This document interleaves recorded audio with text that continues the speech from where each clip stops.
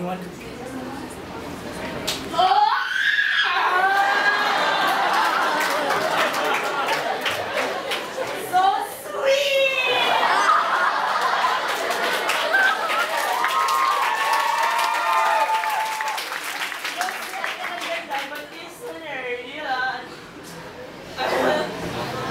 Anyway, what do you like most about Anne? What do I like most about her? Everything. She had a heart of gold. She was loving, she was caring. Every time when I was down, she'd always have a joke to cheer me up.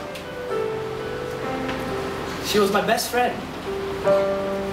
But you see, there were some times where she annoyed me.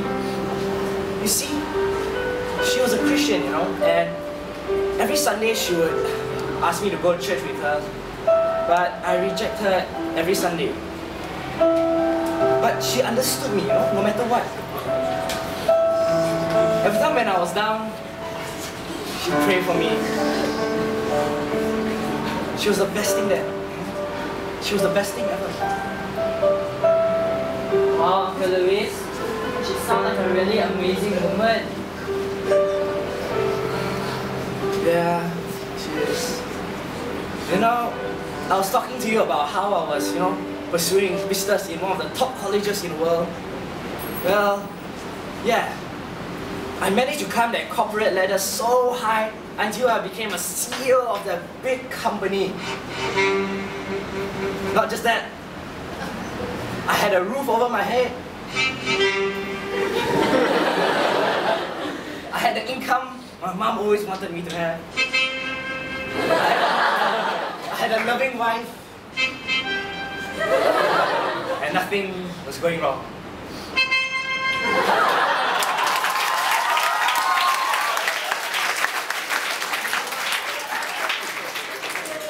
Wow, Uncle Louis, your life, wow, it's just like the life that Mom wants to have for me, man. But why are you like that now?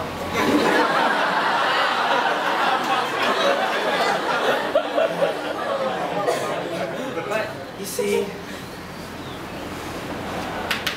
oh yeah, thank you.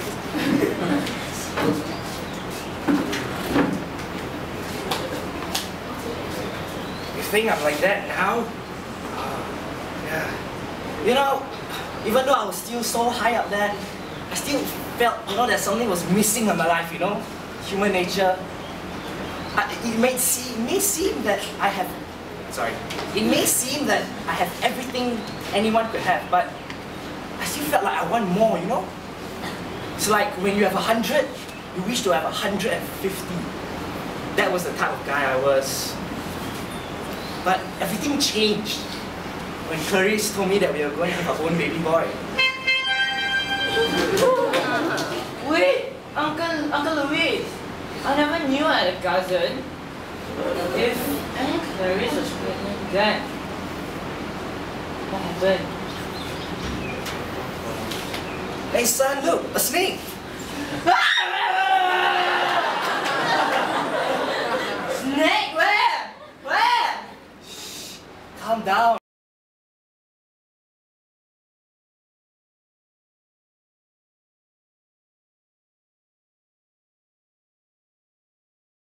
I'm bad.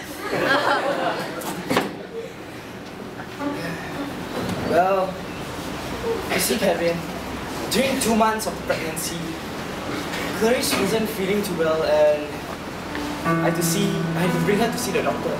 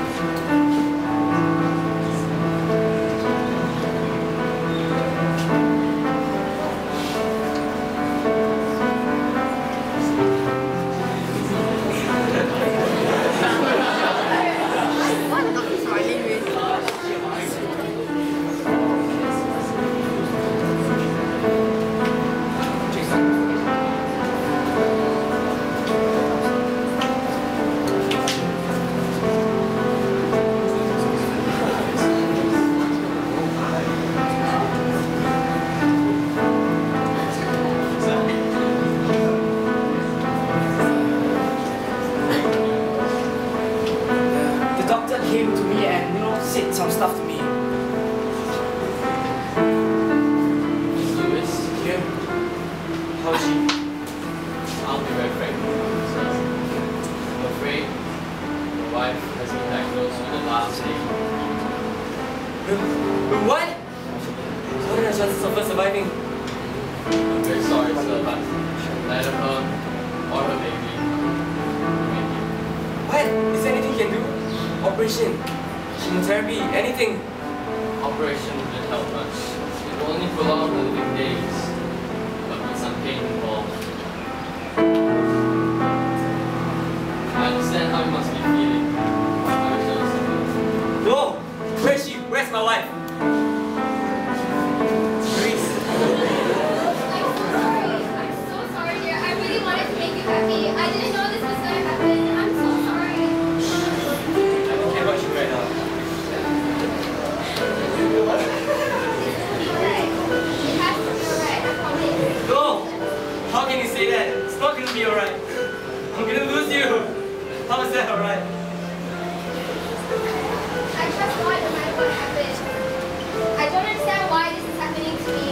And maybe I'll never understand, but I know God does. And I just have to trust Him. Oh, I love you, Grace. I love you.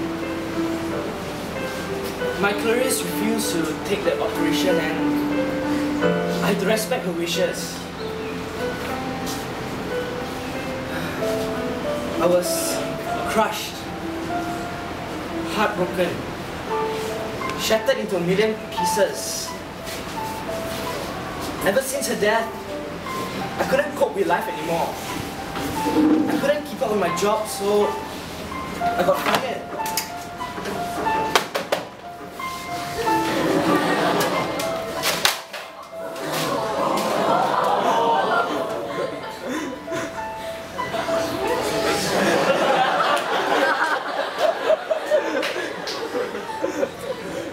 Since I lost my job, I had to sell my house and buy me this apartment. I just felt like, I slid down the longest snake anyone has ever slid. I'm so sorry to hear that, Uncle Louis. That's okay, Kevin. I know my Clarice is up there somewhere, happy in her father's arms. Well, if you were so crushed then, there must be something that helped you through all this until you are able to share this experience of yours with me. Well, let's just say that during that time of grief and sorrow, I started reflecting back, on what my parents used to say, especially my mom. My mom always said to me, yeah, go out there, get a good life, get a good job, good income, a good wife. But I lost that. I lost everything. What now? I grew up thinking that, you should just go and chase every success in your life. But now all my successes is just gone. All my success is gone. What now? Your thoughts exactly. There must be more than this to life than just all those things, right? Well, I started pondering on these things, these thoughts exactly, and I thought to myself, yes, there has to be a God.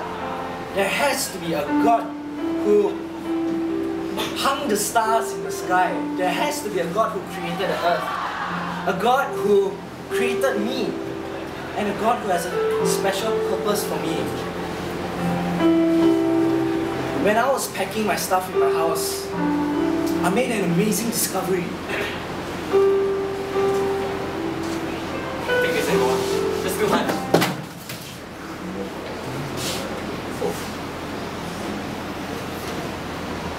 Grace is back. Most right position. Then how to get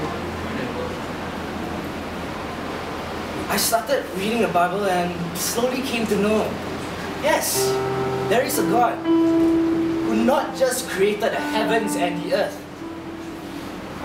but loved me so much that He gave His one and only Son, Jesus Christ, to die on the cross for my sins. then, I accepted Jesus as my Savior. I don't get it, Uncle Louis. Does it mean that just by accepting the God that you are speaking of means that all of your problems will disappear just like that? It isn't just that simple, right? Kevin, of course my problems weren't solved immediately. But the only difference is that I don't feel that emptiness I felt anymore. Every time I feel like, it's just hopeless, I find hope in Jesus. I have Him to fall back onto. I don't feel that emptiness I felt anymore before.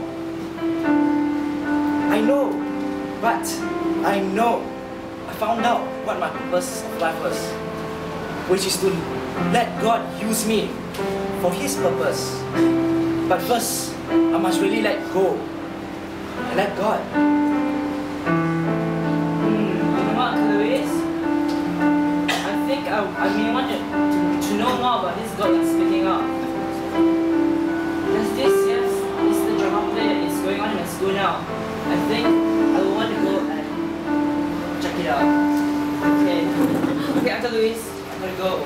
Alright, remember Kevin, life is not all about ups and downs. There's more to that. Bye. Uncle Louis.